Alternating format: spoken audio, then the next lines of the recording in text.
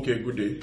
I posted some of my design last week, and some people have been asking me how I was able to generate those designs from ChatGPT.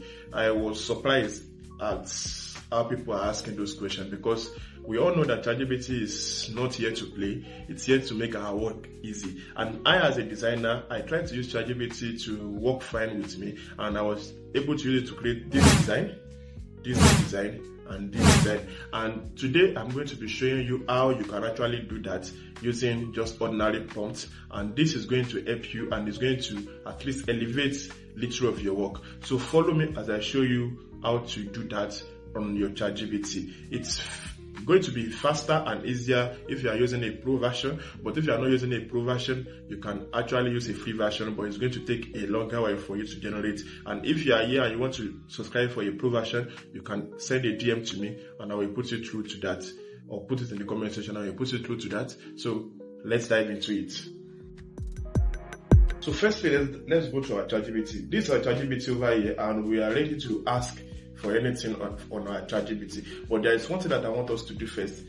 A client messaged me on WhatsApp, which is here, and she asked me for a flyer for her brand, and she gave me a sample of the design that she has been using before, which is this. She gave me this as a sample that I should redesign it and I should make it look good, and she sent me this as well. She sent me this also. So today I'm going to copy the prompts and use it for ChatGPT to help me out. So I will copy this and then head over to my ChatGPT and I will input them here. So I write my prompt, which is design a bold and modern catering flyer for a business named Per Kitchen with the tagline "Every bite tells a story." Use a split layout, which means it should separate into two. Left side should have a magenta to pink gradient background with text. Since our color mode is magenta and white, so I asked ChatGPT to use the pink and magenta gradients for me. The right side should feature high quality food images. I want it to have images, so which include fried rice, chicken, crispy fried chicken, and decorative cookies, and cream cake with pink icing drip. So then inside the body of the design, I said include this text section on the left side, header, which is our services, in a bottom style magenta background, services list bullet points, 2 columns, cakes, meals, small chops, soups, banana bread, snacks. Other services include, there should be another section which talks about the other services that she's doing, which is yogurt, tiger nut, zobo, and they are all available for occasions. So, and then the bottom section should have a phone number and our address. So when I said style, I want a clean, professional, modern, vibrant food theme. Use white, bold, sans serif font. Include soft shadow and slight decorative dot pattern for a stylish touch. So we are going to now say, follow these prompts. Act as a prompt engineer and optimize these prompts in a better way for me to get a better result. So after you send the prompts, you should wait for it to load.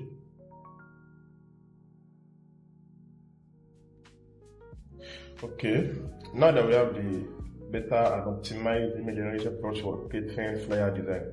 So ChatGPT said design a bold modern flyer for a catering business called Bear with the tagline, use a split layout design, left side, right side. So it's going to give us like a breakdown of how our prompt will be. So what you just need to do now is just to copy the prompt, then we paste it here.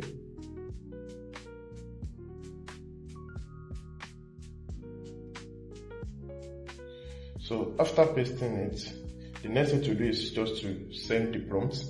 So let's wait for ChatGPT to generate the image for us with ease.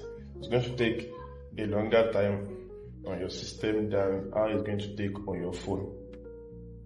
So now we have this prompt, we have this image that is generated for us.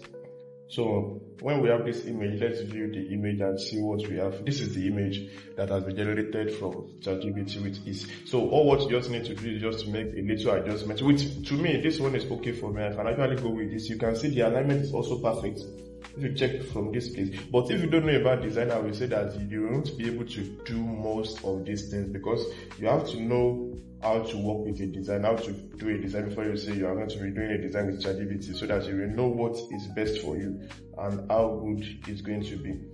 If you see a design online, let me say if you find a design online, the best thing to do to get a prompt for it is just to upload a design. After you upload a design, it should be able to, after you upload the design, it should then just type to ChatGPT to give you a prompt that works fine with that. Like, give me a prompt that can actually give me this exact design. So you will get your prompt. So you can actually edit the prompt to anything that you want to design on again at that particular time, and everything is going to be fine and is going to be okay with you. So I will be waiting for you on the comment section, and I will be sending the prompt also. I will be tagging the prompt at the comment section. Do well to copy the prompt and use it anyhow you want to use it. See you. Don't forget to subscribe and like for more videos like this. See you.